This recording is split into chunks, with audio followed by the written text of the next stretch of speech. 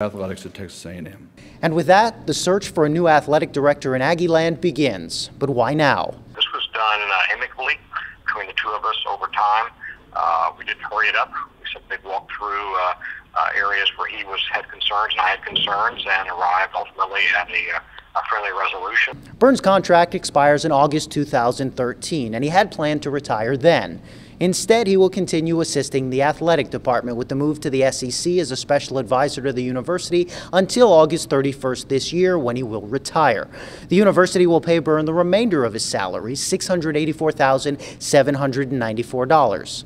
There are so many fish out there waiting to be caught, you can't imagine what I'm looking forward to there.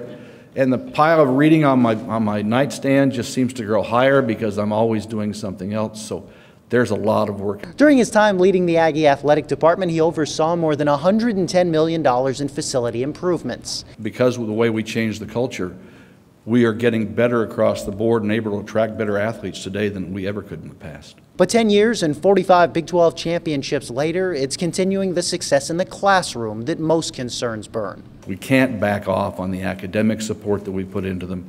We have to recruit the kind of kids that are going to be able to compete in the classroom at Texas A&M.